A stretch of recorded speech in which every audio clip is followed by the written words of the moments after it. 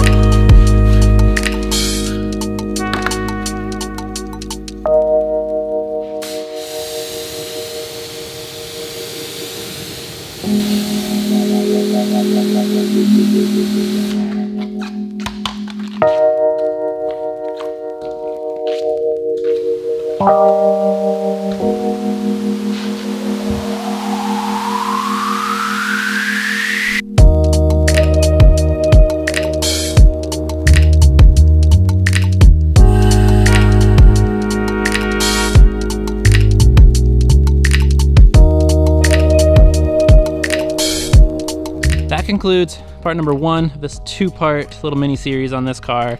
So I think we're gonna call this one cleaning video. The whole purpose of it was just to clean the car, get everything a little bit more fresh. It had been sitting for quite some time, so it was kind of filthy, and I wanted to kind of start with a clean canvas before we go ahead and start doing some more restorative work and some protective work. So engine bay cleaned, car cleaned, deconned, arches cleaned, deconned, and wheels cleaned and deconned. There's a couple things that are going to get some paint work, like this hood and the fender. Fender doesn't match, and the hood, something weird happened. I'm not exactly sure, but those are going to get painted, and then we'll reinstall them and go ahead and do a bunch of more, I guess, restorative work on the fender well. So we'll polish strut housings, seal the paint on the wheel wells, and then ceramic coat the fender liners, take the trims off the car, clean everything out, polish, two-step correction the whole car, put it all back together. The wheels are off, and they're staying off because they're going to get new tires. As you saw, these are kind of shot. So when the new tires are on those, I'll go ahead and clean them one more time because it's impossible to get tires installed without them getting a little bit dirty. Then we'll polish them, ceramic coat those, and then hopefully put everything back together. This is a very, very good example of this car. Very low mileage, so it should look ideally pretty close to new, or as close to new as I can get it, and I think that'll be pretty cool. So part 1 done. Part 2 coming soon, and I'm gonna hopefully film some of the paintwork so you guys get to see that too. As I mentioned, start of the video, merch release, www.chromaticgarage.com. Thank you guys for the support, and I will catch you soon.